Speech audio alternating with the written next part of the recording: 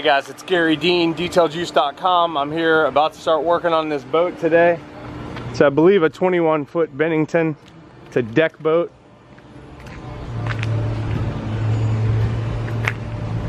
You can see how weathered it looks.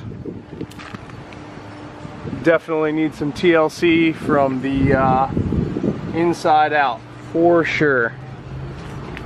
So that's what's going on right now. See how nasty that is. Get it all cleaned up.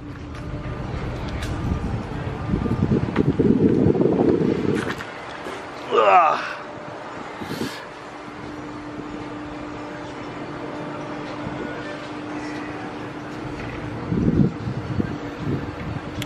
She's a mess. Alright, so I am going to get everything out and ready to get started. First thing I'm going to do, most likely, is to vacuum the interior out and get it washed. And then I will absolutely be working on this gel coat. I will do what I normally do and basically 50-50 with the polish. I'm just gonna waterless wash this thing. I'm gonna vacuum it all out and stuff.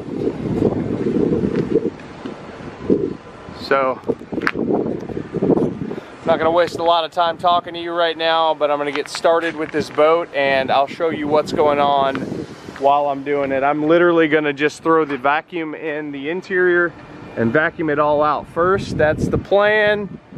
Got my whole setup going on. So let's get this party started. Alright guys, we're about to do some polishing. I did a little test spot. I did my 50-50. Now I'm really gonna start cranking on this thing. It's turning out pretty good, but I wanted to shoot some footage for you guys of me actually using a rotary polisher. You don't see a lot of videos from me anymore of me polishing, generally because of the time constraints when I'm actually doing the work, but I want to do a lot more videos, not only now, today, showing you how to compound a boat, but I want to do a lot more polishing videos to show you guys just how really easy it is to get tremendous, fantastic, amazing results at home with just a simple Harbor Freight dual action polisher. I'm going to show you how easy that is. So anyway, today I'm working on this, I think it's a 21.5-foot Bennington deck boat. And like I said, I did a test spot. I'm gonna go ahead and do a little bit more. Let me see if I can see. Yeah, so I'm gonna put you on right now watching me compound this thing. So I'm obviously gonna use my stuff, the Marine Series Gel Coat Oxidation Eater Compounding Polish. It's amazing. It cuts awesome, especially with the Buff and Shine wool pads I use and the rotary. This stuff cuts amazing and it finishes really nice as well, so that I can just compound polish in one step and then put on some Bionic Banana Shield, or in this case I'm going to be applying Infinite Force Field. So I'm going to go ahead and get to work.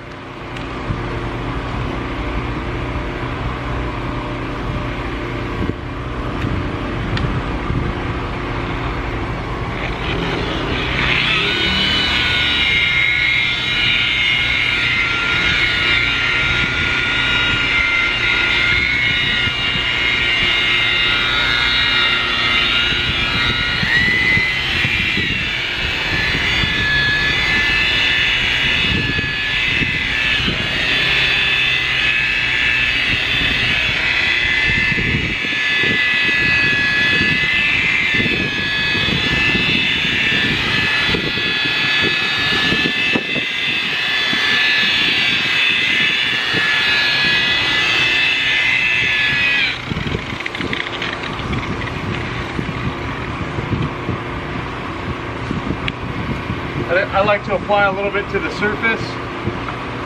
Make sure your wool pad is fluff.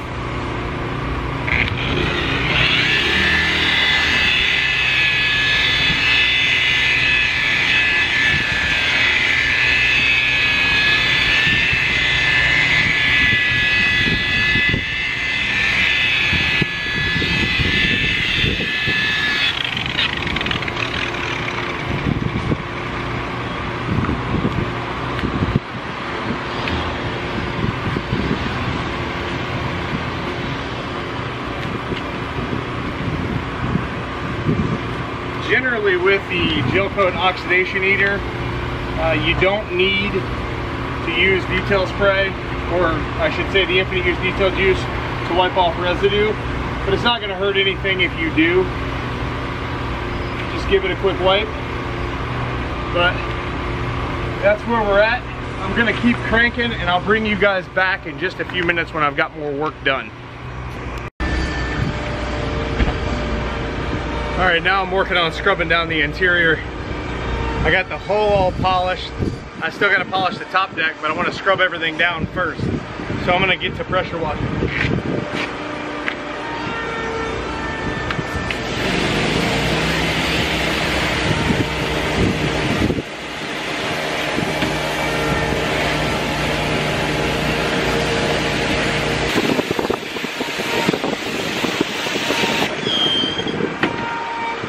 Nothing fancy, just me doing work. Yep, still working. All right, turn this. It's my Briggs & Stratton P3000. I just ordered 2 brand new P2200s. I'm excited to get those. Actually, they're actually sitting at the UPS store for me to pick up now. So I'll have that one for reserves, and I have my other 2 for actually working. So I just got all of the cushions all scrubbed down really well. He wants to store those inside instead of letting them just sit out in the boat, which I don't blame him. They've got some standing on them. He's not going to use them for a while. I'm pretty sure he's going to have me come back out and detail this boat before he uses it again. So we're just going to let that ride for now. I'll see if I can get more off when he decides to use it. So I got the hull all polished. I still need to polish the top deck. The complete interior is all done. I'm not going to do a whole lot more than that. It looks pretty amazing compared to how it did look. I can't clean a couple of the cubby holes out, but I used some muriatic acid to get all the orange staining and stuff off of inside these little hatches and the nooks and crannies and that kind of stuff. So that's all done. It had a lot of staining inside the little gutter areas and then inside this area and the corners and stuff. But I got all that straightened out. All I've got to do now is polish the top deck, so all this white section all the way around. So I'm probably got inside an hour left on the deal, and then I'll bring you back and show you the finished product. So, well, I was going to show you the interior. I'll give you a quick glimpse right now. Looks pretty amazing compared to how it did look. Not 100%, but again, I'm just cleaning it up so that it doesn't look real bad. This is Glenn's wheel polishing.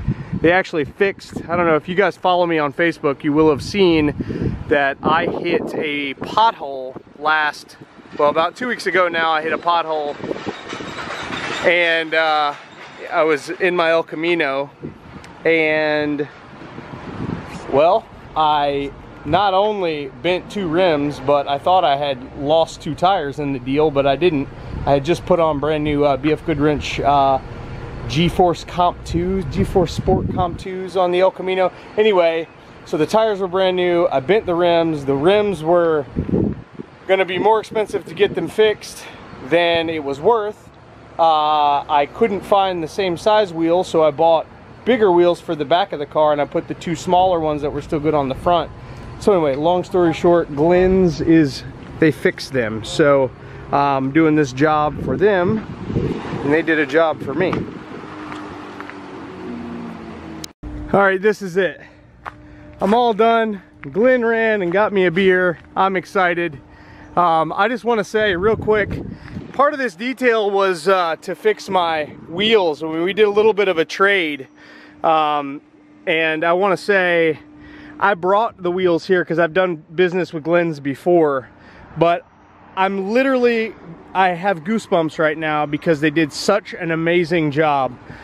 You would be hard pressed to tell where that was dented. I'll insert a picture of the before of both these wheels.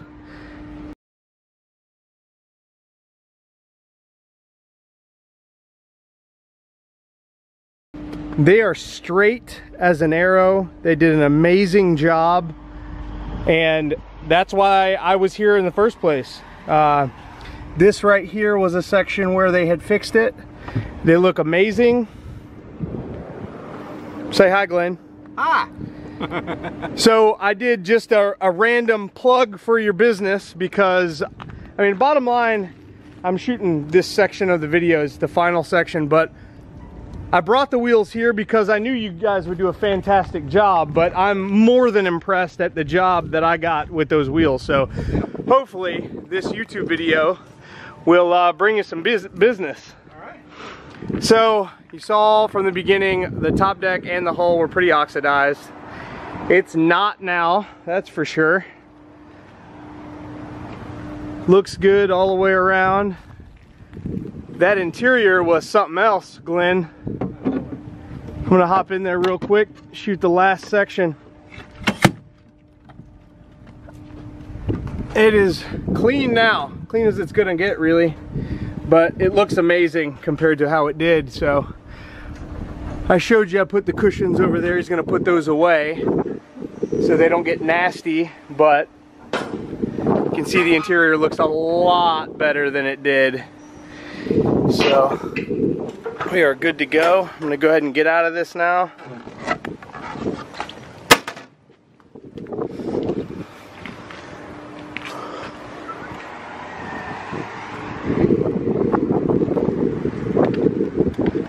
All right, so this is it's a Bennington 2105, I think. Anyway, it's been Garry Dean, detailjuice.com. If you need some detailing work done, 813-846-4406. Check out detailjuice.com for all my products, and check out Garry Dean's Detail Juice Nation, where we talk about only my products, my processes, what I've got going on. I am, like I said, we both got something out of the deal. Those wheels are amazing compared to how they were when I brought them here. So if you guys need wheel finishing, or you know, if you hit a pothole or whatever, call Glenn's Wheel Polishing in Tampa. Tell them Garry Dean sent you.